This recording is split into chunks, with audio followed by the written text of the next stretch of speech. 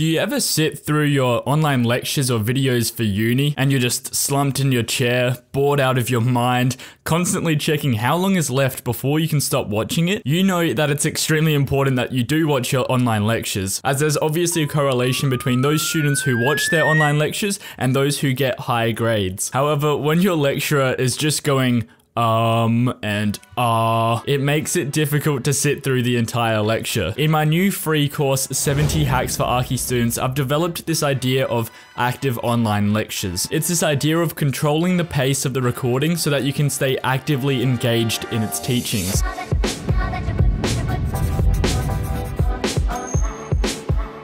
The idea is quite simply this. Using the recording's controls, you set the speed of how fast the video plays depending on how easily you understand what is being taught. For example, when your teacher is talking slow, umming and ahhing, going on a side tangent, you speed up the recording to make it more engaging to you. When your teacher is talking too fast, barely making sense because of the speed of his voice, and it's hard to follow and understand and concentrate because he's talking so fast you have no idea what he's talking about and he just doesn't make any sense. You slow the recording down to make it more engaging to you, just like the previous example. When your lecturer opens a new slide with paragraphs of text on it, rather than trying to read through those paragraphs while listening to your teacher speak, which usually just ends up with you not understanding what he was talking about or what you were just reading because you can't listen and read at the same time. You pause the video to read and note it, and then you can play it and listen to what he's saying so that you can understand it first before he starts talking. You have complete control over the speed of the recording and you can be active in engaging with the content rather than passively sitting back and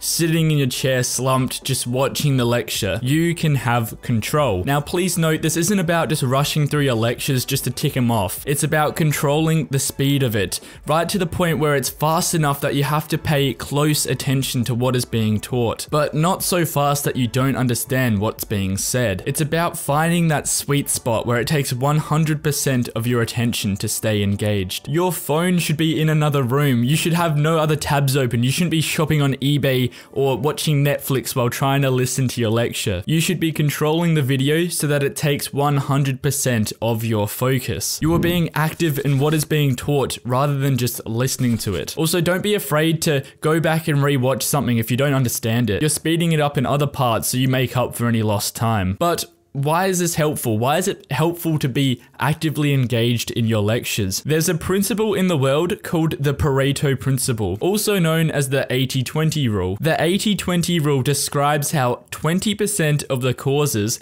come from 80% of the effects. And now this might sound a little bit abstract, but let me give you a few examples to showcase what I mean. This would be relevant in a lot of places in the world or a lot of things in the world, but for example, let's say there's a business where 20% of the customers make up 80% of the sales or the business's revenue or growth or whatever you want to call it. Or in architecture school, 20% of the students are those that get 80% of the high distinction projects. 20% of the causes come from 80% of the effects. In this case, how this is relevant to us is that 20% of the lecture recording has 80% of the information that we need to know. Therefore, the remaining 80% of the lecture content only has 20% of the information that we need to know. This active online lectures method is a way to scrub through all those unimportant information to get through to the important stuff that you need to know. To find that 20% of content that gives you 80% of what you need to know. It helps you to speed through the irrelevant and unimportant information to get through to what actually matters, what you need to learn,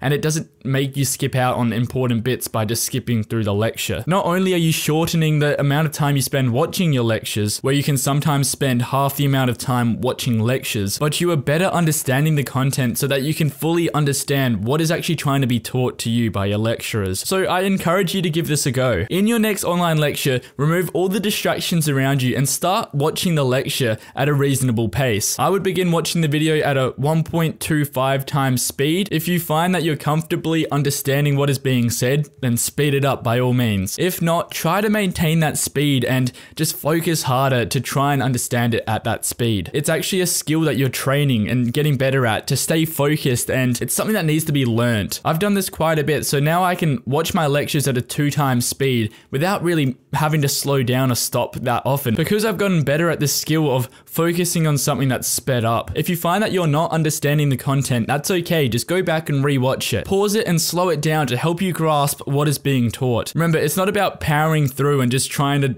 smash through your lectures. It's about trying to scrub through the unimportant. Continue speeding it up, slowing it down, and pausing it to remain active and engaged in your online lectures. If you want to check out some more productivity hacks, as mentioned, this hack is from the free course 70 Hacks for Archi Students. I highly recommend signing up for it. It's free, it takes 2 seconds to sign up, and you've got 70 hacks which you can just scroll through. Just use the link below. Thank you guys so much for watching. I always appreciate you watching it through to the end. You guys are my favorite, and I'll catch you in the next video.